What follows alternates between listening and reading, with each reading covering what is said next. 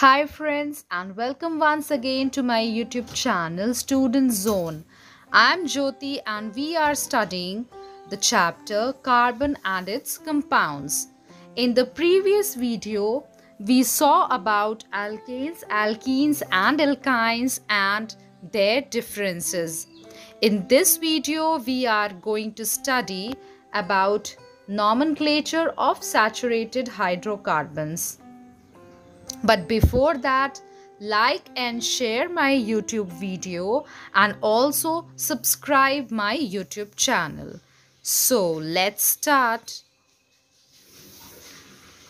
A compound is named after the longest straight carbon chain in the molecule of the compound. The prefix of the name indicates the number of carbon atoms present in the chain.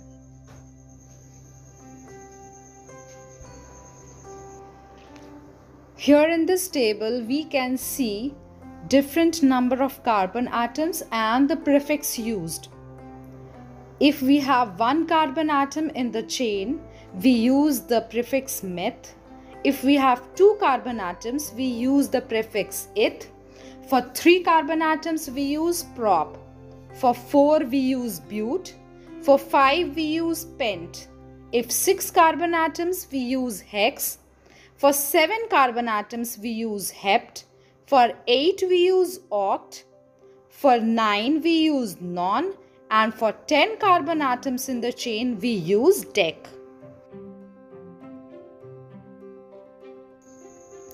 So here in this table, we can see the different number of carbon atoms and the prefixes plus the suffix used, and finally we get the name. For saturated hydrocarbons, the suffix ane is used. So here we can see if carbon number is 1, then prefix meth plus suffix ane gives methane.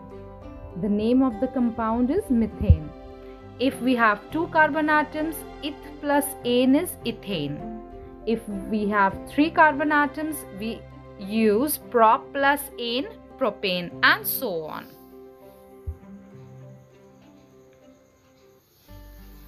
A branched chain hydrocarbon is regarded as the derivative of the hydrocarbon corresponding to the longest straight chain in the compound. In the longest straight chain, the carbon atoms are numbered 1, 2, 3, 4, etc. The branched or substituted groups are assigned names with the position of the group along the straight chain. This is indicated by number of carbon atom to which the group is attached. The end carbon atom is called the carbon atom number 1 such that the carbon atom to which the group is attached gets the smallest number possible.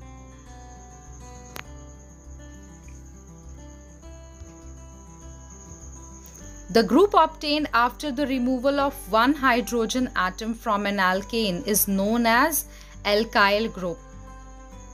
The general formula of alkyl group is CnH2n plus 1, where n is equal to number of carbon atoms. So here we have a table in which the different alkyl groups are present and their structures. Now here we have a few examples.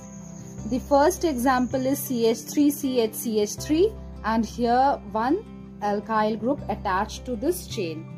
So first step is to label the longest carbon chain. So we have labeled here 1, 2 and 3, and carbon number 2 is attached to the alkyl group, which is methyl group. So here when we start naming it, 3 carbon atoms present, so it will be propane. But the second carbon atom is attached to the methyl group, so the name will be 2-methyl propane. Why 2-methyl? Because carbon 2 is having the methyl group attached to it, and propane because 3 carbon atoms are present in the longest chain. Now the second example, Second example is CH3, CH2, CH2, and here CH and CH3. Now we have to give the numbers in such a way that the carbon atom having the alkyl group should get the least number. So we'll start labeling it from this side, right side. 1, 2, 3, 4 and 5. Now here we can see that 5 atoms are present in the longest chain, so it will be pentane, and carbon number 2 is having this methyl group, so we'll name it as 2-methyl pentane. Pentane because of 5 carbon atoms present in the chain, and 2-methyl because carbon 2 is having the methyl group. Now the third example we have CH3, CH2, CH, CH2, CH, CH3, and again 2 methyl groups are present. So the way in which we labeled here, the same way we'll mark here 1, 2, 3, 4, 5 and 6.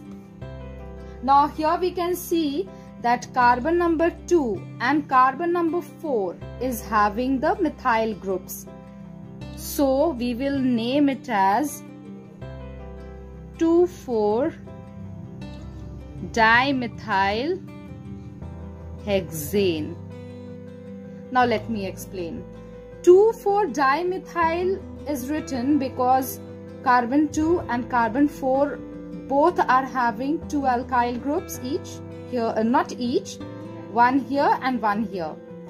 So 2,4-dimethyl, and hexane we have written because 1, 2, 3, 4, 5, 6, total 6 carbon atoms in the longest chain. So this is how we can name the different straight chain alkanes.